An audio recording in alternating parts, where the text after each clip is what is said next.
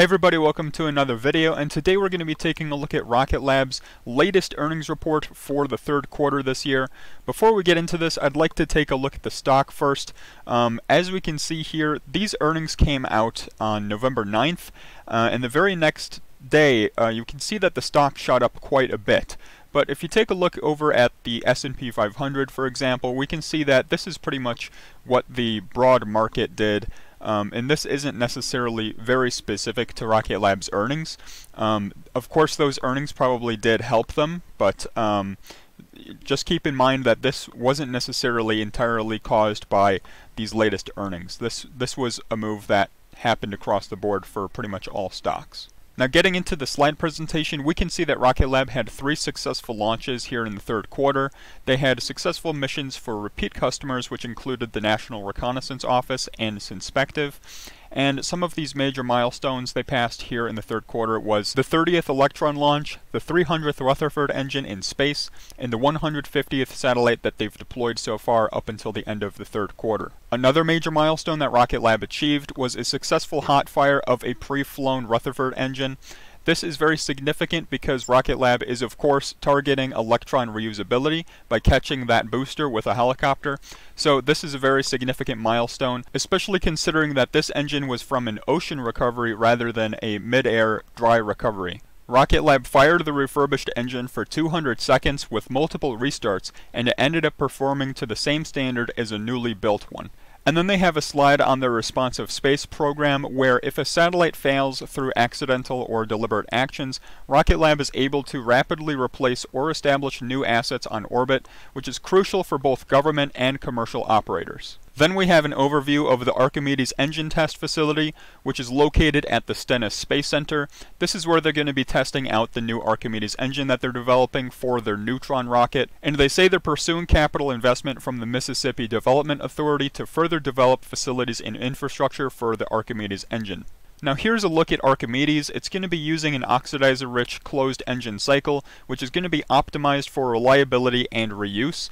And because this engine is optimized for reusability, Rocket Lab won't be pushing the engine to its limits, which will avoid some of the biggest problems that others have had when using this type of engine design. Then down here they say that they have full-scale prototype hardware being developed, including Archimedes engine and Neutron tank structures. And with the production tooling being completed, the vehicle design is locked in and parts can be made quickly to speed up that development timeline. And here's a look at some of the automated manufacturing techniques that Rocket Lab will be using to manufacture Neutron tank structures. They've been using this automated manufacturing method with Electron, where they've had a lot of success so far. Then they've got an overview on the Neutron production complex that they've been building over in Virginia, and they say that the first Neutron Stage 1 tank structure will be built at the site in Q1 next year. Then there's this announcement for a major contract that Rocket Lab has won totaling $14 million to provide Lockheed Martin and one other undisclosed customer for the U.S. Department of Defense's next-gen Tranche 1 tracking layer constellation.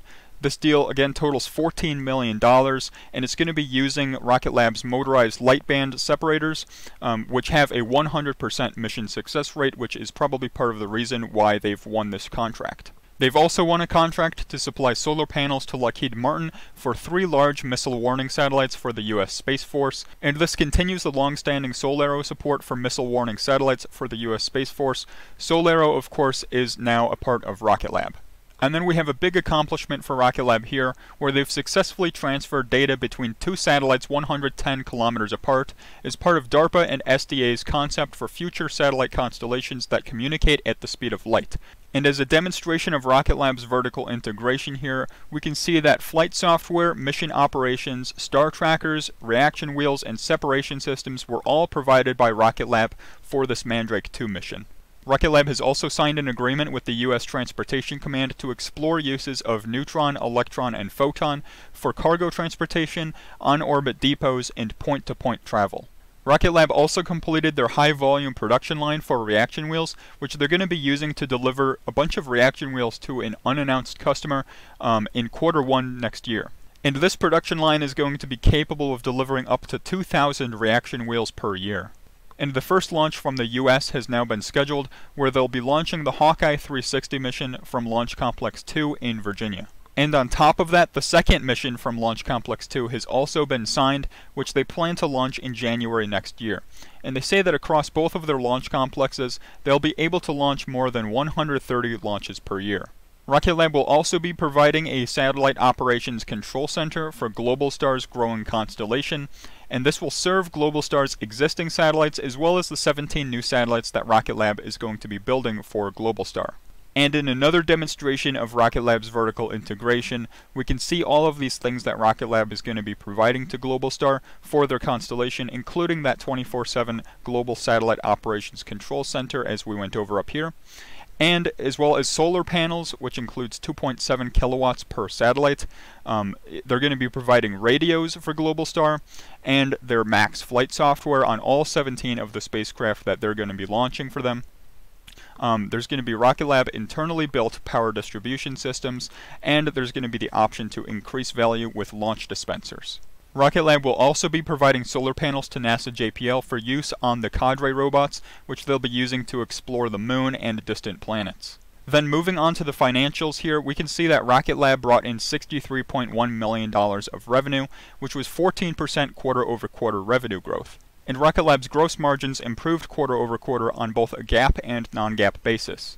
And as we can see here, Rocket Lab's space systems business is currently making up much more of their revenue than their launch business. Now here we sort of have the same information, but on a year-over-year basis.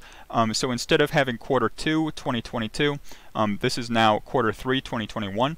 And as we can see, the growth looks much more significant here on the year-over-year basis. And this is driven almost entirely by these recent acquisitions that Rocket Lab has made, where today they have all of this revenue coming in from these new companies, whereas a year ago they didn't have that.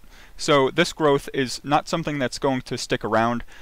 This is something that's kind of a temporary thing, and going forward, like a year from now, this growth in their space systems business probably won't be as dramatic as what we're seeing here today.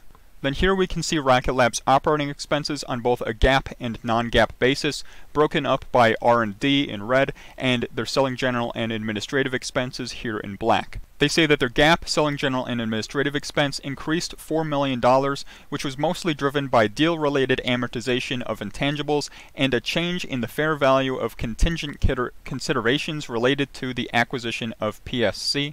And they say that their GAAP research and development expense slightly decreased, mostly because of lower amortization of purchased intangibles and reduced stock-based compensation. And then on a non-GAAP basis, they say that their SG&A expense increase was mostly driven by staff costs, travel, and higher marketing costs. And then as for the research and development increase, they say it was mostly driven by Neutron and Photon staffing, as well as materials, tools, and equipment. And then Rocket Lab has provided fourth quarter guidance of between $51 and $54 million of total revenue.